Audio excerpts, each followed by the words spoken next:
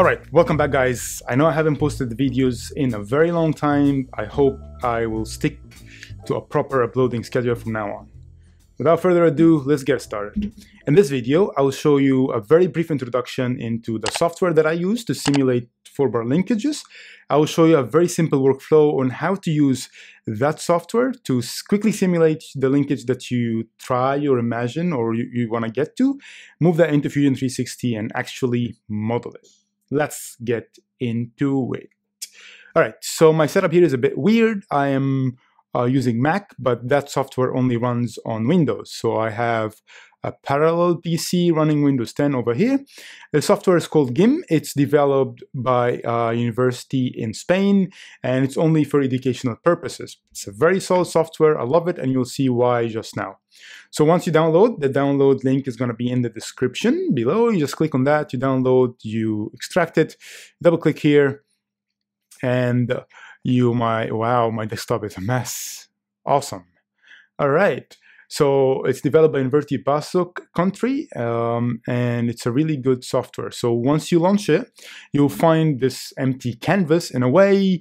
So there are different modules inside the software. You have the geometry module, the kinematics module, dynamics, synthesis, and workspace. I'm not going to go into all of them, but I just want to show you the workflow itself, not the specific software. So the first thing we want to do is place points. So you place 4 points. We want to do a 4-bar linkage. So we place 4 points, 1 point here and 1 point here, another one maybe here, another one for a shorter linkage here. Beautiful.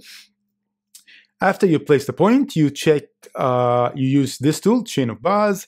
You use this tool to go over these points, and that will give them links or bars in between each of these points. Now, at this point, we have links, bars basically, in the software is called bars. So 1 bar here, 1 bar here, 1 bar here, and we have the hidden link or the hidden bar here, which is the ground link. Now, these bars are now not connected with each other, so we need to connect them with the revolute joint so you can actually kind of move around and swivel and all. To do that, I can click here on the revolute joint. I click here, and then you can see when I click on this point is now pivoted with a joint, with a revolute joint to the ground, that invisible ground link I was talking about earlier. Now this is connected to it. That's one. You click here and it gets the same symbol. Again, it's a revolute joint to the ground. You click on that one and then you can see it's a normal revolute joint between 2 links or 2 bars. You click on that one and again, it's a normal revolute joint between 2 bars. So at this point, we have 1, 2, 3 links, and the 4th link is the ground. We have revolute joint here, here, and 2 other revolute joints over there. Beautiful. At this point, we finished the main 4-bar linkage. It's very quick, but I just want to simulate it and see what happens in the motion. For this, we need to go to the kinematics module. So when you click here, you are greeted with this, different tools to simulate motion. Because this example is really, really simple, I just want to explain to you the workflow in general. You don't really need to do anything special. You just click on automatic motion and the software itself will just determine which one is going to be rotating 360 degrees and which one is going to rock back and forth. Once you do that, you can actually click play, and then you can see the mechanism in action, or you can just scroll here back and forth, which is easier for me. All right, oh good. So, but at this point, we have a very, very simple 4-bar mechanism. You can see this is rotating 360 degrees. This is moving between these 2 points. And you can use your imagination to do whatever mechanism you want. You know, like this can be just the motor, and this can be holding, I don't know, your windscreen wiper, for example. So once the motor is rotating, the windscreen wiper is moving back and forth to wipe your windscreen, and so on. So it's up to your imagination. Again, so the mechanism is very, very generic, and you can see the power of this software is just to imagine something, put it here, slam on the links, and move on further. Now, I just want to give you some technical background quickly about what's the name of these links and why do they move that way. So this is considered the shortest link. So this link is moving 360 degrees around its pivot point, and this means that this link is called the crank. So the crank is the link that moves, that rotates fully basically, and that crank is usually attached to the motor or whatever you get your power from. Now, this link is just going back and forth between 2 points in a degree maybe of here. I don't know, maybe this is like, it looks like 60 degrees or something. Now, the link that moves back and forth in this way is called the rockers, because it's rocking back and forth. Connecting between them is the coupler. And we also have the ground link. So it's 4-bar linkage. 1 is going to be the ground link, 2 is the crank, and 3 is going to be the coupler, and 4 is going to be the rocker. All good? All good. Now, one thing that's very, very powerful about this software is that you can actually play around with the length of these links and see the resulting motion real time. So when you click on this tool, which is modify points, and then I click on this point, and then I can change this link length and position to be whatever I want it to be, basically. And you can see in real time the updates that's happening in the resulting motion from the rocker, and also the resulting motion from here.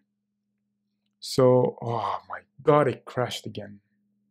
Apologies, so the software simply crashed, so I had to restart it quickly. So just to pick up where we left, when you change that point, you can see the change in the output motion here, and so on, and you can play around with this indefinitely.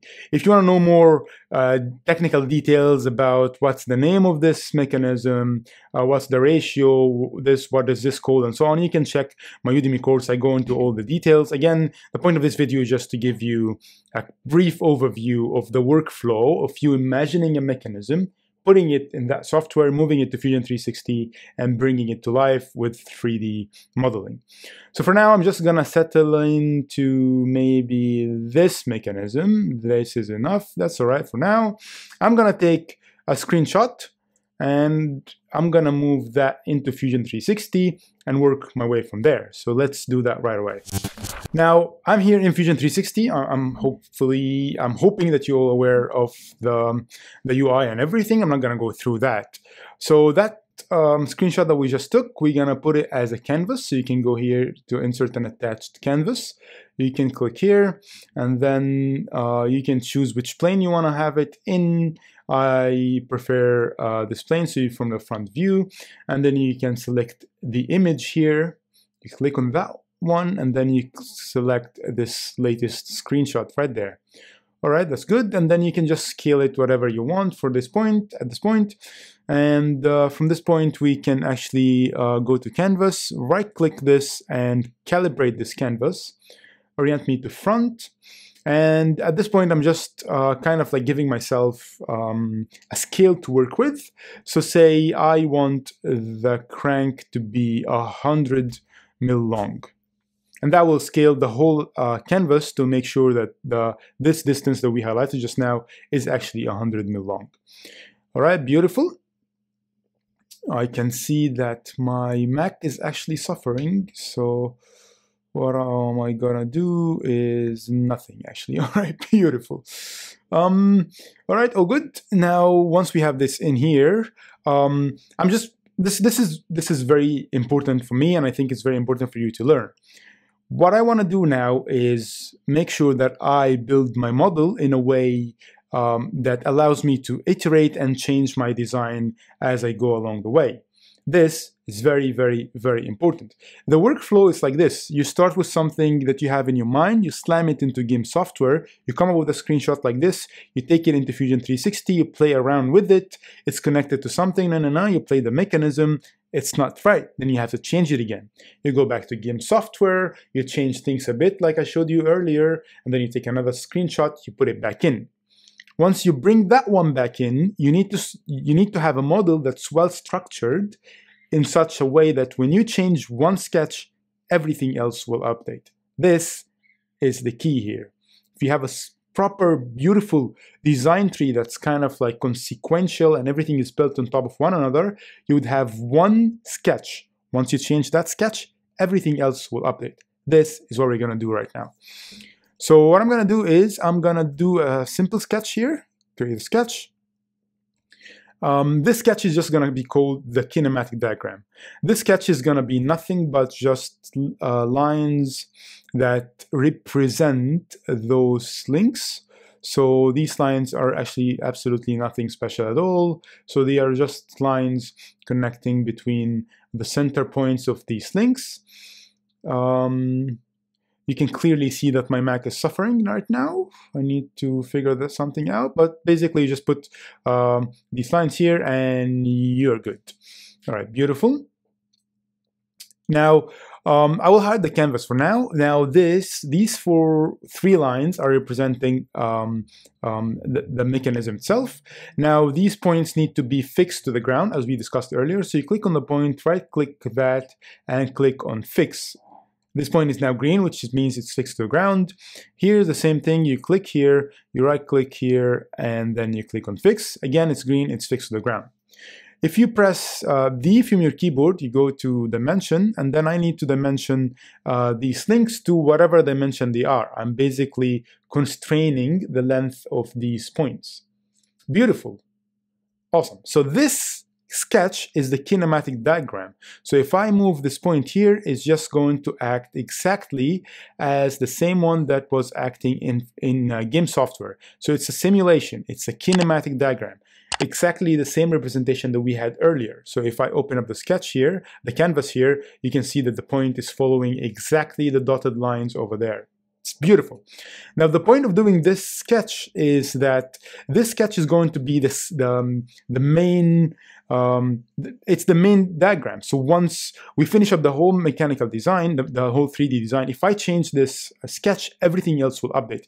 And you'll see what I mean just in a minute. So if I'm going to stop that sketch, and that sketch, I'm going to rename it quickly to kinematic diagram. Beautiful. And then based on that sketch, I'm going to build something called the mechanism skeleton. It's going to be another sketch, which is basically just a slightly complex 2D projection of everything that's going to be in that assembly. So again, let's sketch again on the same plane. I'm not sure what this is on about. So you click here. Yep, all good. And then in this point, I'm just going to kind of put a representation of the links. So I found this to be helpful. So you go here at 18, I believe. No, 20. So this is going to be the ground at this point. Let me just lock this here. Beautiful. Yes, that works better. And then give me a circle in the center at 20 mil diameter. Let's do the same thing over here. So I need to latch onto this, go to front from here. Yes, all right. So again, make sure that you reference the points from the kinematic diagram sketch, because everything will be connected if you do. So again, this is 20 mil in radius, a circle at the center with 20 mil in diameter. Beautiful. This is good. And then the rest, I'm just gonna represent these links or these bars with simple slots. So if I go to slot here, and if I go to this one, center to center slot. So you click on that one, and then I need to start from this point to this point, and this is going to be 25 mil. Actually, that's a bit too small. So let's make it 30 mil. Yeah, that's all right. 30 mil in diameter over here. Again, let's do the same thing. I'm going to just use it from here, from the sketch shortcuts, from here, and again, go from here to over here. The diameter here is 30. Oh, good. Let's do it again one more time from here to over here. The diameter is 30. Beautiful. Now the last thing we're missing is just a circle here at 20 mil in diameter, and another circle here at 20 mil in diameter. Now you can imagine this being the projection of everything that's included in my assembly. So all the lines of all the bodies are just projected into that sketch, and that's why this sketch is called the mechanism skeleton. Beautiful. So this mechanism skeleton now, this sketch is based on the sketch before it. So if I right click this and edit this sketch, and if I move this point here, stop sketch, everything will update. Now I'm going to use the mechanism skeleton sketch to 3D extrude everything that I have. By this point, if you change anything in the kinematic diagram sketch, everything else will update. All your 3D modeling and everything else will update, which is really, really beautiful. So you can see where this is going now. So if I want to change my design, I'd go back to game software, change the model, take another screenshot, put it here, change the kinematic diagram, bam, everything else will update. Okay, at this point, you just keep going. Now I basically have everything I need now to just make my 3D model. So I'm just gonna keep extruding basically. So I'm gonna extrude the profile. This is going to be, just keep this here. This is going to be a new component. Like, okay, this might be kind of a shortcut, but this is like, okay, this is basically how I like to work. So it's gonna be a new component. First thing is, this is going to be the frame. So these two profiles here, yes, beautiful, are the frames. You can clearly see my Mac is struggling badly. So 10 mil is good, and let's quickly rename this to frame. Oopsie, frame. Beautiful. Right click that and ground it, because remember the frame is fixed, the frame link is fixed. Just click ground, that's it, done, simple. Again, let's extrude one more time. Make sure you select this to new component. Click this profile here. Okay, let's just make sure we select the correct profile. Done. This is going to be the second component. This is going to be, I think, yeah, this is going to be our crank. Click OK, and rename it directly to crank. Beautiful. Let's keep going. Hide the crank for clarity, and let's extrude this profile.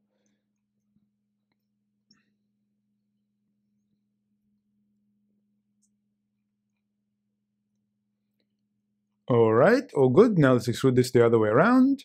And again, make sure this is a new component. And this is going to be the coupler.